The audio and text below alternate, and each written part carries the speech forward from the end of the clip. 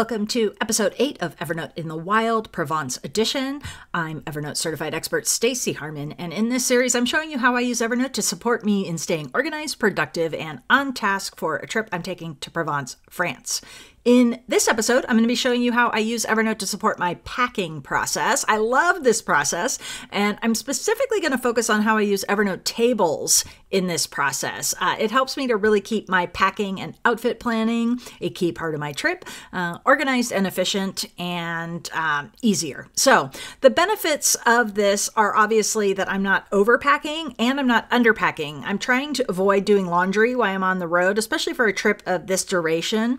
And this basically makes my packing process highly efficient and helps me eliminate, redundancy or, really plan an effective wardrobe for while I'm on the road. So let's go into my account and I'll show you what I've done, and you can work to hopefully replicate it in your own travel. Here inside my Evernote account, you can see that I've created a note called Outfit Planning inside my project notebook for this trip. And in it, I've inserted this table. So you can see I can select the table and you simply insert a table here if you want to. And that's what I did. And I went in there and have added some information to this table. So I've added some columns information. This is each day of the trip, one row for each day of the trip. I've tracked, what we're going to be doing that day. Where am I going to be? And I looked at my phone and looked up the weather for those regions and what the predicted weather was, because obviously that's going to impact what it is that I wear. I also then have these columns for an outfit. You can see I merged the cells here. That's an option that you can do from the menu here. And I have two columns in my mind, and you may or may not want to do this. I have kind of like either what I'm going to wear on the bottom and what I'm going to wear on the top. Sometimes it's a dress, so I might not have something in both columns, but in this case I do. And then obviously when you travel, your shoes are important if you're going to be doing a lot of walking, etc. So, and shoes certainly are one of those things, at least from the female side of things, that can really balloon out of control in my luggage if I don't plan accordingly. So I've got everything lined up here, and I started by putting in this information, and then I started to just fill in what it is that I planned to wear. And I planned my outfits, and obviously I'm trying to reuse things as the trip goes on so that I'm packing as light as possible, leave room for souvenirs or under the limit on the luggage. But also, as I mentioned before, I don't want to have to do laundry while I'm there if at all possible. So I plan it all out, and then I look at it in a big project, a table overview. So I'll just kind of expand this and kind of look and see oh yeah, well, maybe I could wear these shoes somewhere else. And I'm making decisions around that, and I'm just planning it out. And once I'm happy with it, then my trip is basically, or my packing list is basically planned. And I go through and I start packing it. Now, a couple things I want to talk to you about regarding tables here. This is just kind of the function of tables. I showed you how you can do some spreadsheet-like functions, like I can merge those cells here. But I don't want you to have the expectation that this is actually a spreadsheet. It's not like Excel. It's not like Google Sheets. It's really for visually organizing information. You're not actually manipulating data. I'm not doing any calculations. I can't do any sorting in it. I can reorganize rows like this if I want to. In this case, I don't want to. I want everything chronologically. And you can move columns and rows around.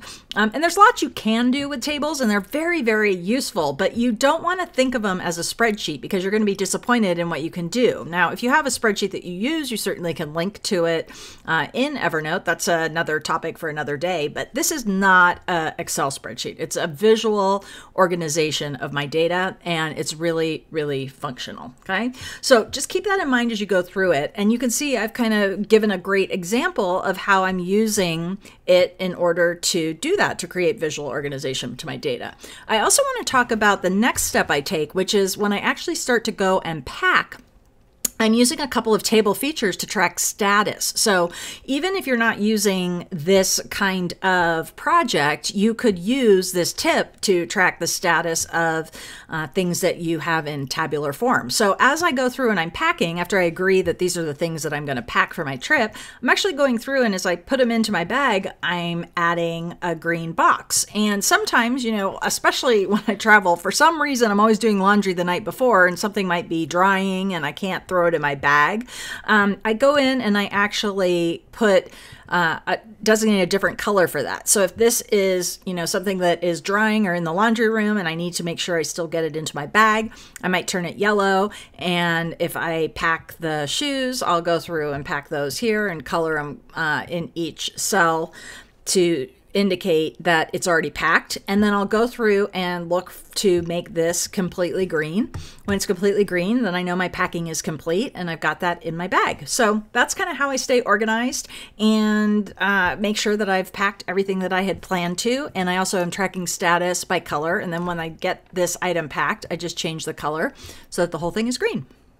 Now, once my packing is complete, I'm taking one additional step that's assisting me throughout the entire trip, and that is I'm adding this to my shortcut menu. And there's a lot of ways I can do that. I'm going to show you this way here, just through the little overflow menu. I add to shortcuts, and then what that does is puts it here on my sidebar, and I can move it up near my other notes there that are related to my trip, to my project management note and to my project notebook.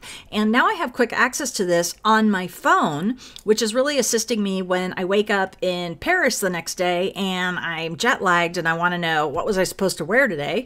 I'm going to find that in my bag and not mess up my plan for the rest of my trip. And then, of course, if something changes while I'm on the trip, say I buy something new that I want to wear, or I spill a glass of wine on my white dress, that dress isn't an option for later, I certainly can adjust the plan. It's just a nice piece of information to have in terms of pre-planning that carries me through the entire trip, and I've found really, really functional.